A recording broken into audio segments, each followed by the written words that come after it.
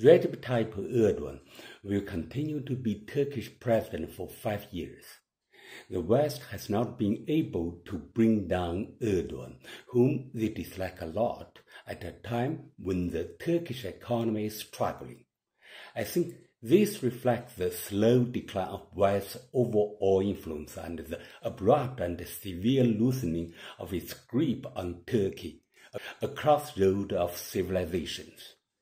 Turkey's economy is worsening with very high inflation, but it is no longer getting economic support from the West, and the real benefits of tying itself to the West are getting increasingly smaller. Turkey has been applying for EU membership since 1987, but has not joined so far for political reasons. The country has become a domesticated former barbarian who has helped the West to guard the border, but has not been rewarded for its effort.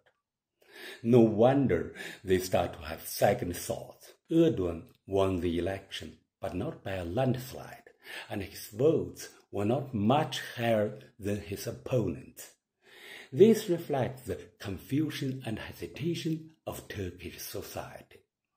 If the country's economy continues to deteriorate, will the majority of public opinion tend to follow the West again?